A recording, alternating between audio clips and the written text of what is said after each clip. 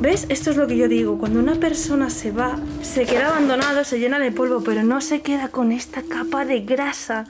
Que esto es precisamente porque la persona que hubo aquí vivió en estas condiciones. Es que mirad cómo está todo lleno de grasa y porquería.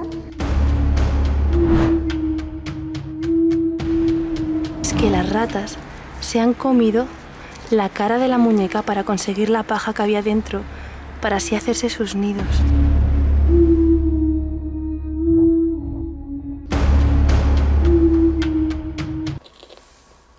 Vous êtes au SAMU centre 15.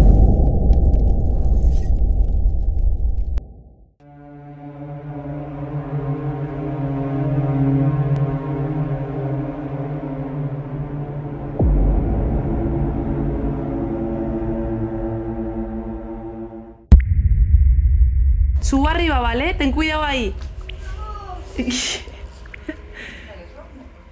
Sí. Bueno, yo la dejo ahí investigando. Esa habitación a mí no me gusta nada. De hecho, es que no la investiga, por así decirlo. Madre mía. Ay, señor. Se va a caer todo, ¿eh?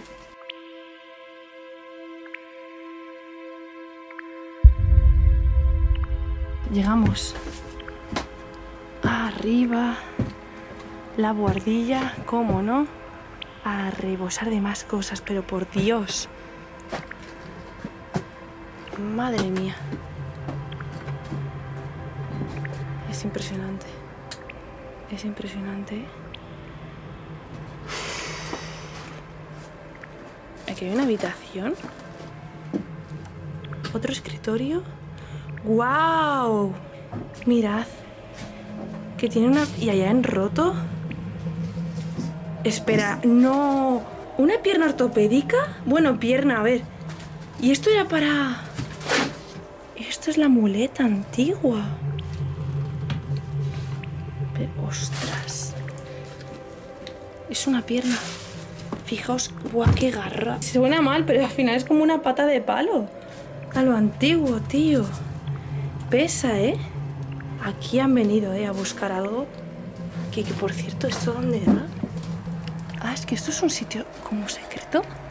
¿Y esto de dónde viene? Está por ahí cerrado. Entonces han abierto para entrar aquí. Aquí han estado buscando algo. ¿Quién sabe si...? ¡Wow! Espérate, que estoy viendo ahí como una especie de tumba o algo. ¿Eso es una cruz? ¿Y unos ramos? ¿Lo estáis viendo? No sé si meterme, es una locura, ¿eh? Y la cantidad de revistas antiguas que hay por ahí. Son todo cruces y cristos. Pero ¿por qué hay tantas cruces y...? Esto sería un ornamento de alguna tumba y se la trajeron ya aquí porque ya quitaron a lo mejor la tumba. Y todo eso son revistas muy antiguas. Y bueno, estos son instrumentos de cocina, utensilios. ¡Wow! Voy a salir, socorro. Ojito, si habéis visto mis anteriores vídeos vais a saber lo que es de sobra. No son vasos, hagan sus apuestas, ponerlo en comentarios. Seguro que el 90% de vosotros ya lo sabéis. Estos son ventosas para hacer aquella terapia que era de ventosaterapia, me parece que se llamaba, que se hacía con fuego. Quitabas el oxígeno a esta ventosa y lo ponías en la espalda y así era como un medio para curar males, incluso para descontracturar, eso se decía. Se sigue haciendo. Mucha gente incluso hacía incisiones en la piel, quitaba el oxígeno a esto poniéndolo en una llama y ponía esto encima del cuerpo de la incisión y se llenaba esto de sangre hasta por aquí. No sé si estos habrán sido también para llenar de sangre, pero wow, hay muchísimos, ¿eh? Y justo aquí al lado se hizo taxidermia con este pavo real, que la verdad que es bastante grande. Bueno, con esto os hacéis una idea de lo que nos podemos encontrar por solo una parte de la buhardilla. Si te pones a levantar cosas, pues aquí saldría de todo. Y esto que veis aquí, que era para los vinilos. Y bueno, si seguimos por ahí... Susana antes ha ido, ¿merece la pena? A ver, vamos, que dice que voy a flipar, así que seguro que sí. ¡Wow! Uf.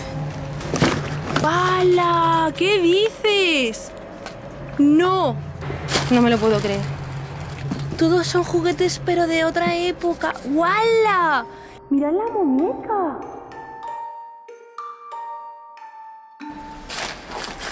¡Wow! ¡Wow! Estos muñecos yo creo que Buah, no sé, tío, no los he visto nunca, ¿eh? Mira que he visto juguetes pero tan así. Mirad. Wow, muñeca con la paja por dentro, ¿qué os parece, tío?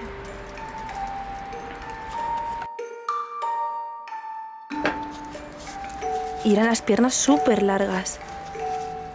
La cara la tiene, ya os digo... Ay, uf, parece que tiene vida. ¿Cómo se mueve para ser tan antiguos? ¡Uy, va! Impresiona, ¿verdad? Sí, sí. Bueno, y al lado de todos estos muñecos impresionantes, quizás de los que más me han gustado que he visto hasta ahora en estos sitios así abandonados, aquí unas jaulitas colgadas, pero también de otro tiempo que están ahora mismo llenas de polvo. Las ratas se han comido la cara de la muñeca para conseguir la paja que había dentro. Bueno, dejando arriba la guardilla y aquí el baño y la habitación de la persona que tememos que pudo quizás fallecer aquí y que tuvieron que reventar la puerta a golpes para sacarle. No es seguro, ya os digo, a ver si podemos confirmarlo. Vamos a ir a la planta de abajo, a la planta principal. Recordad que tiene otra planta más abajo, un sótano con bodega y algunos juegos también. Ya os digo que este lugar es impresionante. Mirad el jardín. Una marabunta de plantas increíble que hace que sea una selva completa. Que os va a sorprender tanto el salón, aunque bueno, ya os he adelantado bastante en la intro me parece, así que no os vais a llevar tanta sorpresa. Bueno, por el pasillo vemos que tenían mermeladas aquí acumuladas sobre la balda, bastantes además, bastantes. Y como no, siguen los libros por todas partes comidos por las ratas. Es impactante la cantidad de animales que hay aquí ahora mismo y que no vemos y que seguramente estén a nosotros viéndonos, o sea... Bueno, habéis visto que el pasillo es igual. Voy a dejar para el final la cocina. No he entrado, no pude entrar cuando hemos hecho un rodeo, casi vomito. Había un olor muy fuerte, pero me ha dicho Susana que merece la pena, pero vamos a meternos al salón. ¿Qué me decís de que todo el pasillo esté así y de repente llegues al salón y te encuentres con esta paz? Esta paz nivel suelo, me refiero, que no hay que andar por montañas. Es impresionante. O sea, aquí ya sí que me descoloqué entera y dije, ¿qué está pasando aquí? Quizás es que este era el lugar de los padres que más les gustaba y aquí no quiso acumular nada por dejarlo todo tal cual. No entiendo, la silla de ruedas quizás del padre. Y es que no sé, aquí es curioso cómo todo se ha quedado tal cual. Ahí está una fotografía, no sé si de familia. Hay una niña en vez de un niño, encima del piano.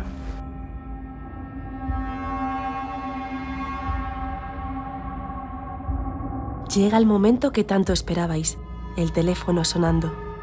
¿Y si os digo que quien llamó al teléfono estaba dentro de la casa? Así es, antes tenemos que retroceder a cuando estaba grabando el pasillo de la planta baja, lugar donde se encontraba el teléfono, y momento en el que me di cuenta de que este tenía línea. ¿Que se ha encendido la luz? No. Escucha, a ver si lo van a escuchar ellos. ¿Va el teléfono? ¿Que hay línea? Estoy flipando. Que hay línea, tío. ¿No puedes ir? Pero como va a haber línea en esta casa. Entonces hay electricidad. Pero no va la luz. Pero no va la luz. Llamar. De repente llamar y... ¡Ah, la gotita! Hasta aquí todo tiene sentido. Sabiendo que había línea y habiendo conseguido el número de teléfono de la casa, Susana hizo una llamada y pudimos revivir por un momento cómo sonaría aquel lugar cuando aún tenía habitantes. Pero antes de esta llamada ocurrió algo que se nos pasó completamente por alto.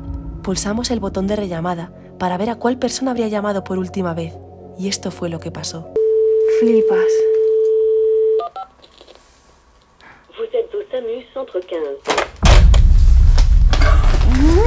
¡Dios! En este momento nos asustamos y colgamos rápidamente, sin entender lo que la voz había dicho, y es ahora editando, cuando aprovecho a buscar significado a las palabras con el traductor por voz del móvil. Vous êtes au SAMU centre 15. Centro 115. Rápidamente acudo a Google para buscar de qué teléfono se trata.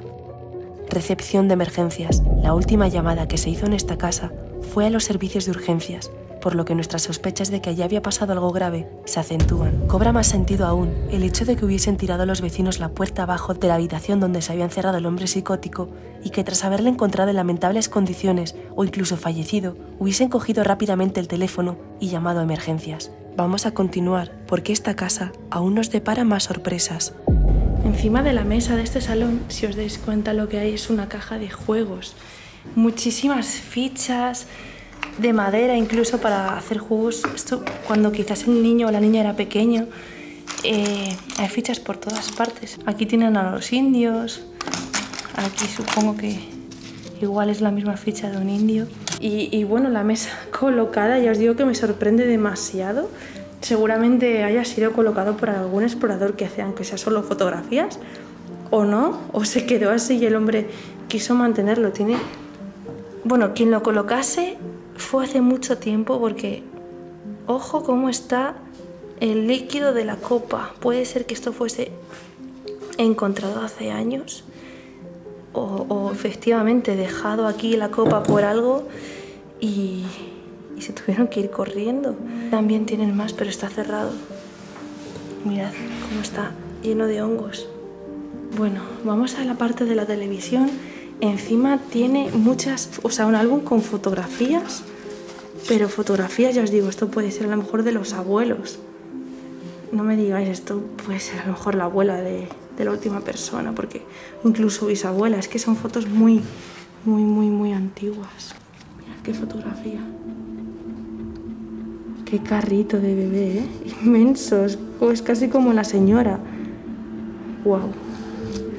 Y la televisión, pues ya veis qué antigua que es.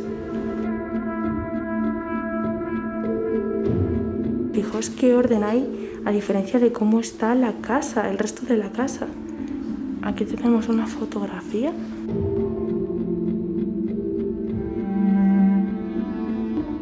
Tiene un papelito. Uy, el papelito tiene algo. ¡Wow! Mirad. Mirad lo que es esto. Es un diente chiquitito de un niño pequeñito. Uy, va, que se cae. ¿Veis? Son dos dientes o uno partido. Creo que es un diente partido. Lo volvemos a dejar ahí en su sitio. Hay tantas cosas, chicos. Tantas cosas. Supongo que estará todo lleno. Uy, se me ha abierto esta de aquí al lado. Supongo que por el movimiento. Wow. Me desconcierta cómo es posible que toda la casa esté como si fuera un manto de ropa y basura y el salón esté tan limpio y ordenado. Y bueno, poco he dicho de la silla de ruedas, que entiendo que esta silla pudo ser, a lo mejor lo he dicho yo, no me acuerdo, pero del padre o de la madre, y lo dejo aquí de recuerdo. ¿Estáis preparados? Vamos a salir de este oasis de calma y orden para adentrarnos en el lugar más impactante de toda la casa, la cocina. Bueno, vamos a salir del salón para ver la parte de esta, que yo no la conozco. ¿Estás en la cocina? Y dices que ahí voy a flipar, ¿no? Madre mía. Sí, no, es que seguro, porque aquí ya huele... Uf, me voy a poner... Y está sin mascarilla. Joder, para matarte. ¡Sí, huele fatal! Dios, tío. Vale, mirad el nivel. Mirad dónde estoy. O sea, veo por encima de la puerta a Susana. Madre de Dios, pero que está lleno de comida y de cosas.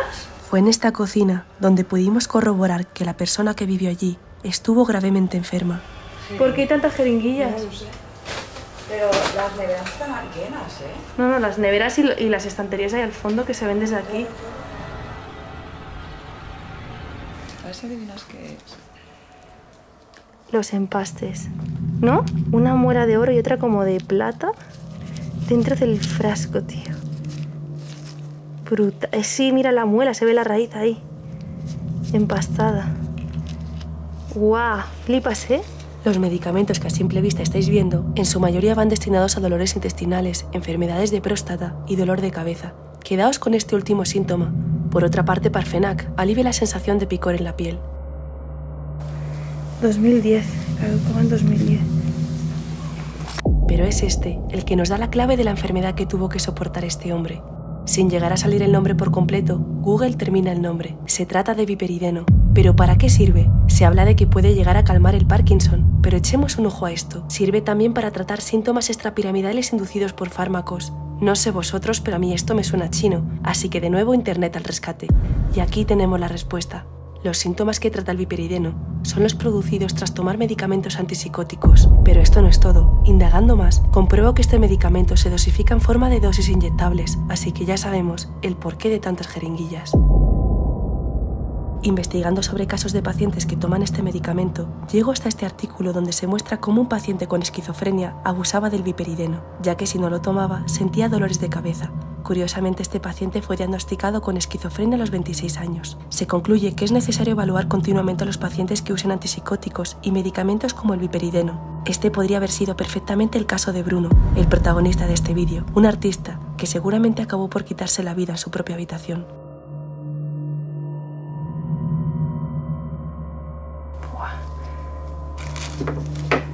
No, hay de todo. Es que hay de todo. Mirad. Guau. Y la nevera está hasta arriba, ya me ha dicho no voy a enfocar. Bueno, aquí está abierta, así que... Mirad. Es que no se ve bien. Mirad, mirad, tiramisú. Madre mía, ahí se ve tiramisú. Está todo lleno de cosas, fijaos. Miel del país. Guau, es que mirad cómo está, tío. Voy con la mascarilla, no os preocupéis, ¿vale? Llevo guantes y mascarilla. Así que voy a preparar. Hay una araña ahí, no la voy a molestar. Está por ahí. Uf. ¿Ves? Esto es lo que yo digo. Cuando una persona se va, se queda abandonado, se llena de polvo, pero no se queda con esta capa de grasa. Que esto es precisamente porque la persona que hubo aquí vivió en estas condiciones. Es que mirad cómo está todo lleno de grasa y porquería. Y acabó viviendo así, tío. Hasta que se subió arriba, yo creo que es la misma persona. Es que no sé, tío, no entiendo. Esto no sé, para abrir latas. ¿Veis? Esto es para abrir latas. Mirad dónde fregaba los platos. Confirmamos que esta persona sufría una especie de diógenes porque no es normal cómo tiene la zona donde fregaba los platos. Bueno, no sabemos, ya sabes, si Diógenes, una especie de esquizofrenia, algo le pasaba por la cabeza, porque tener la zona donde fregas los platos de esta manera, en la que no te puedes poner frente al fregadero sin estar encima de una montaña de cosas, wow, es brutal, ¿eh? Bueno, salimos de la cocina, volvemos a agacharnos y a estar en la parte del momento de flotar en la casa. Los marcos nos quedan casi por la cintura y mirad lo que he podido ver ahora mismo. Una muleta que seguramente sea de aquella misma persona que tenía la prótesis que vimos antes, ya no sé si lo recordáis. Hemos visto tantas cosas, pero aquí está la muleta. Llevamos aquí como 3 horas, ¿eh? Y no estáis viendo ni una cuarta parte de lo que hay realmente aquí. Anda, que vaya plano aquí con la entrada a la puerta. Vamos a seguir porque no queda mucho, pero realmente os queda todo. O sea, es que no habéis visto casi nada. En esta habitación, que ya veis, qué locura, no sé lo que hay al fondo. Mirad eso. Mirad qué entrada a baño o vestidor. Ya no se ve ni lo que es. Yo creo que es como un baño. O es que es un vestidor, ya, es que de verdad no tengo ni idea. Ya es que tapó, ¿no?, la entrada al baño, o sea, de la ropa que había. Pero claro, aquí también la tiró. Esto es un ataque de ira o de locura. A mí me da esa sensación todo el rato. Y aquí la televisión a punto de caer. Todo esto son diapositivas. Mirad, vamos a coger por ejemplo una. Mirad. Oh, ¿Esto es como un virus? No, ¿no? No sé. No me voy a inventar cosas que no tengo ni idea. ¿A ti qué te parece? Es increíble. Esto es como nuestro pequeño descanso que tenemos en toda la casa, ¿que sí? Es mortal. Llegas aquí y se nota como en plan, relax, puedo andar sobre el suelo normal. Pero aquí estás todo el rato así. Y estoy cansada, realmente vaya tela. Vamos a la planta de abajo, al sótano. ¿Qué os ibais a esperar? Está igual. Igual. Hablamos de que son 4 plantas de acumulación extrema. Este es el sótano. También hay muchas ratas. Hemos escuchado antes, no lo he grabado, pero había grititos de rata porque estamos molestando. Estamos al final en su lugar, que llevarán aquí años. Bueno, sí, años, pero suena el teléfono. Es que esto es alucinante. No sé por dónde ir. Os he dicho que hay 4 plantas. Mirad. Vale, 5. Estoy flipando. O sea que la bodega es lo que... Madre mía. Bueno, en esta planta entonces... Es que yo ya no sé. No sé dónde estoy siquiera. En esta casa te pierdes. Mirad, más habitaciones. Más llenas de cosas. Esto es una correa de un perro. Ya cosas que comprabas y ni siquiera utilizaba. Os estáis haciendo una idea de la cantidad de dinero. ¿Qué eso no? La cantidad de dinero que hay aquí es impresionante. Son 5 plantas de una mansión entera hasta arriba de cosas, tío. Todo hasta arriba. Madre mía. Y sigue habiendo más habitaciones. Este es el garaje, yo creo. Este es el garaje. Mirad, una jaula para un perro. Sí que tuvo un perrito. He visto antes una foto arriba del hombre con el perro y efectivamente. Buah, ya me lo esperaba encontrar hasta dentro, Madre mía, cualquier cosa ya... No me sorprendería encontrarme algún día algo así, porque es que entramos en sitios de verdad que dan escalofríos. Bueno, vamos a la planta de abajo, lo que os digo. Ya es la bodega, que la hemos visto. Yo pensaba que era esta planta, no me acordaba que aquí había más. Otra habitación aquí. Con zapatos muy antiguos. Wow. Mira. Ostras, es un pie enorme, Es un pie muy grande. Para la época, es un pie enorme, De largo. Ostras. Wow. Mirad qué pie. Mirad qué largo. Era una persona muy alta, seguramente. Vamos a lo que vamos, que es... Ya os digo que aquí me entretengo y puedo terminar mañana de grabar. La planta última. Ya me estoy metiendo en el subsuelo completamente de la mansión. Hay sobre mí 4 plantas más. Susana se ha quedado 2 arriba.